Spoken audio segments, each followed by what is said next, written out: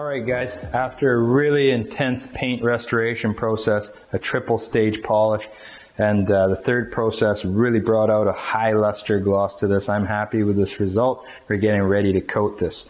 With our airless coating pen, it really makes the job a whole lot easier. You don't have to worry about opening and closing bottles all the time. It's just a very nice way to coat the car. I just carry it in my hand. You can put it in your pocket.